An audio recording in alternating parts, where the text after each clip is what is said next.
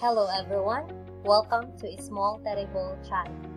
This is Mama Sano, your teacher for today.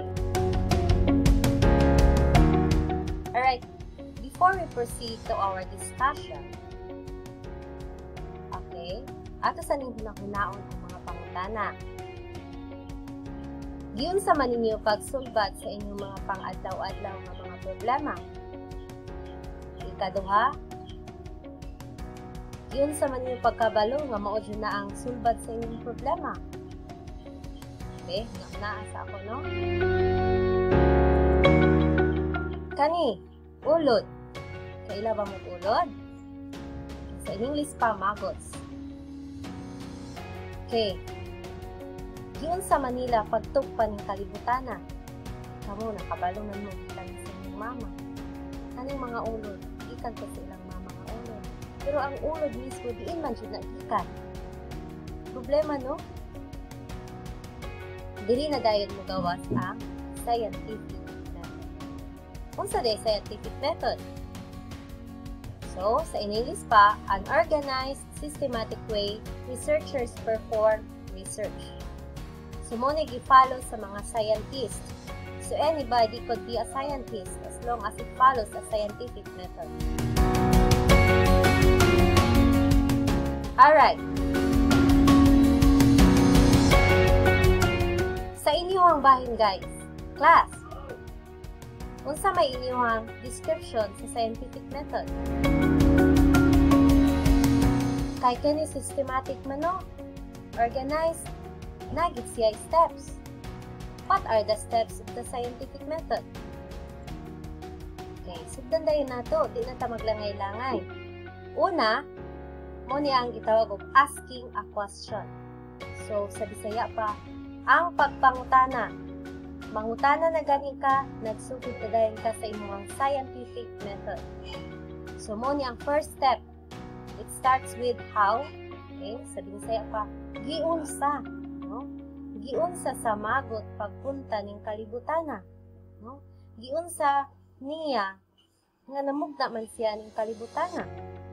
Okay? Muna ang asking a question. Okay?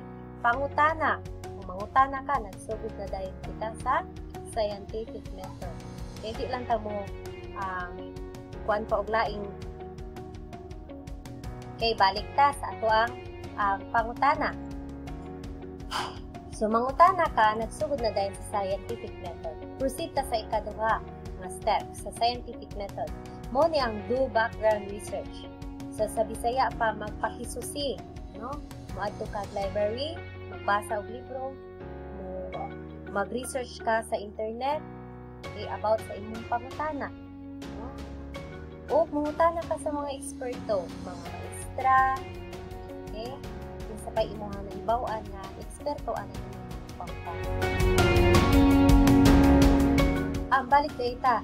Example, atong magots nga pangutana ang problema nato. Magots man to ato ang problema, no? Giunsa sa magots sa pagpunta ning kalibutana. So, example sa background research, atong panahon na sikat kayo ang gitawag og spontaneous generation. Isa spontaneous generation. Mo ni ilahang kuan idea nga life could arise from non-living matter. So, example, okay, ang example ana kay ang maggots gikan sa karne. Okay, ang maggots kay gikan sa karne. So, muna gitawag og spontaneous generation. So, kung magpakisusi ka, mo gid na siya ang atong panahonan.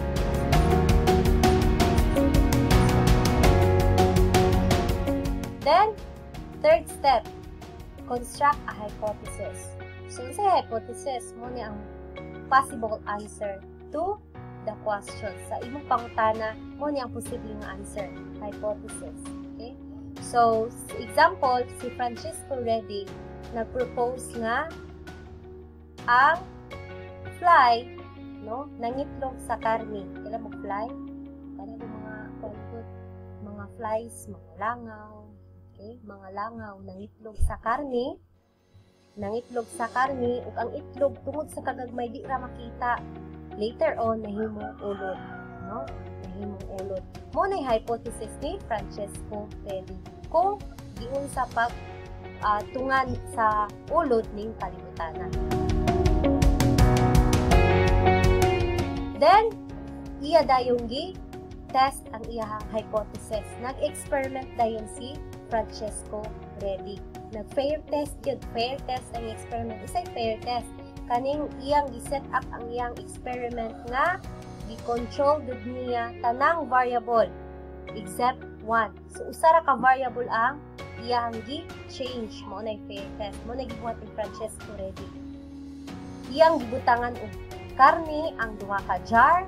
Ang usa ka jar iyang gibutangan karne pero iyarang gipasagdaan nga abli. Ang usa ka jar iyang gitutob gikabera niya, no? Iyang gikabera na gihapoy karne. Parehag amount ang karne nga naa sa kada jar. Okay, ang katong jar nga iyahang gipasagdaan nga abli, wala niya gikaberan, mao to ang gitawag control group. Ang katong jar nga iyang gikaberan o booze, no? Mo tay gitawag experimental group. Sa iyang experiment na tay gitawag og independent variable o dependent variable. Of course na a test involves variables. The independent variable or the manipulated variable is the goes sa iyang experiment. Ang dependent variable is the appearance of maggots, ang pagtunga sa ulod, no? Again, ang independent variable sa iyang experiment ang tutob or ang katong gamit pag-cover. Ang dependent variable ang katong pagtunga sa ulod. So,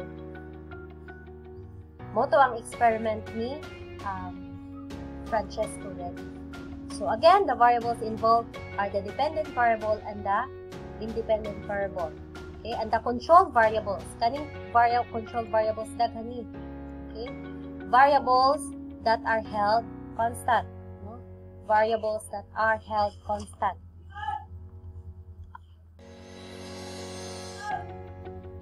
Okay, dependent variable is the factor that we measure. So sa example nato kaniha, okay, sa experiment ni Francesco Redi, ang dependent is ang pagtunga sa maggots, okay, or ang responding variable. The control variables, because they are variables that are held constant, there are a lot. Examples are that the jars nga gigamit dapat identical, the amount of meat, isa pa, the environment. Okay, so control variables are variables that are held constant. Usara ang usab aron fair test valid ang experiment. Then independent variable or the manipulated variable is the factor that is changed. So ang example ganiha ang katong gigamit pagtutob, no, or pag-cover, no, to ang independent variable. Okay? Then let's proceed to the next part. Okay? The analyze your data. Pagkaman sa experiment, of course, i-analyze nimo ang data. So, example, ni Redi, record gid niya ang iyahang data nga na-gather. So, iyang na-discover nga ang maggots ni appear, or nakita ni ang maggots sa karne nga naa sa jar nga wala gi kaberan. Walay maggots nga nakit-an sa karne nga kaberan ang jar. Then, draw a conclusion. Okay? So, after analyzing data, you draw a conclusion. So, in Redi's experiment, the results supported his hypothesis. Okay? Recall the hypothesis of Redi. Sige, yung hypothesis kanina. Okay? So, he therefore concluded that the maggots were indeed produced by flies. So, iya da yung na-conclude nga, ang iyang hypothesis nga ganiha nga ang maggots gikan sa langaw, karon na-prove niya nga tinuod gikan gid sa langaw, no? Redi's results could be viewed not only as an explanation about maggots and flies but also disproved the hypothesis of spontaneous generation. So ang iyang hypothesis ganiha nga gikan lagi sa langaw ang ulod tinuod based sa iyang experiment. Kay ang jar nga gikaberan, wala may maggots nga ni-appear. Ang katong jar nga wala gikaberan, wala mga langaw nga nagbatog-batog, naa may maggots or ulod.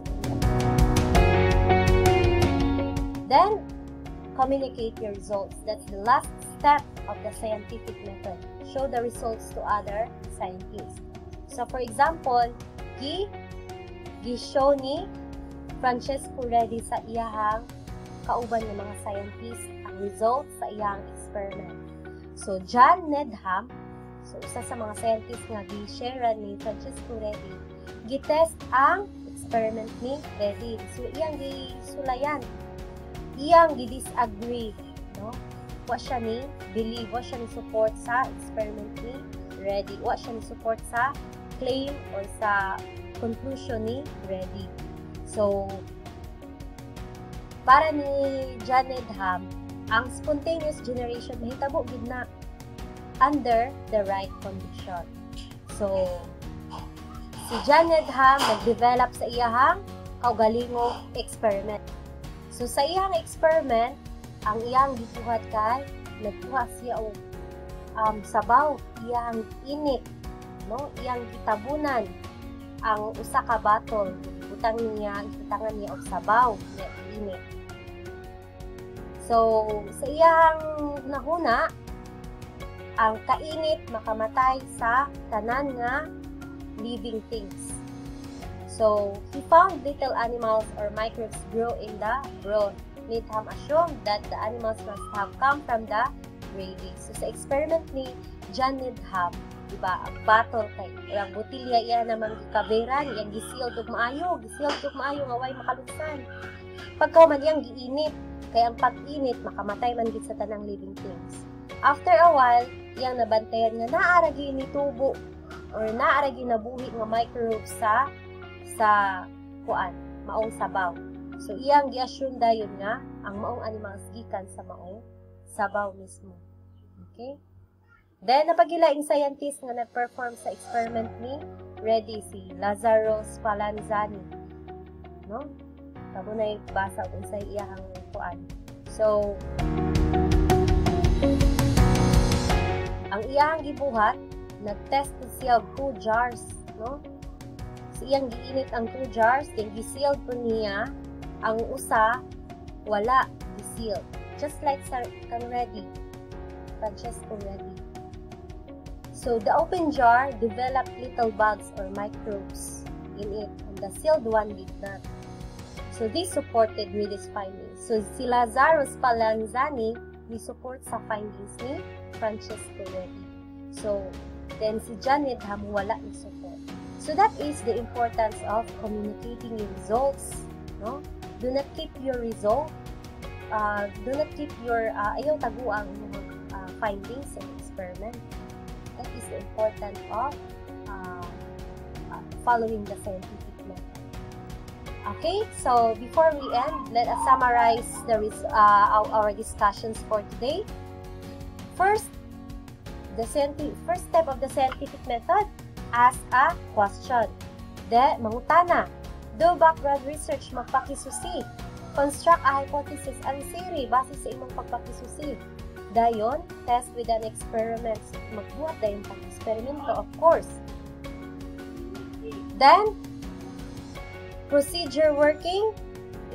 If it's no, troubleshoot your procedure. Carefully check all steps and setup. If done, if it's yes, analyze your data and draw conclusions. Results align with hypothesis, communicate the results. If results align partially or not, communicate again with the results. Then, go back to your experimental data, becomes background research for new or future projects. Okay, so I hope you learned something for today, and if you have questions, please don't hesitate to comment down below. Thank you!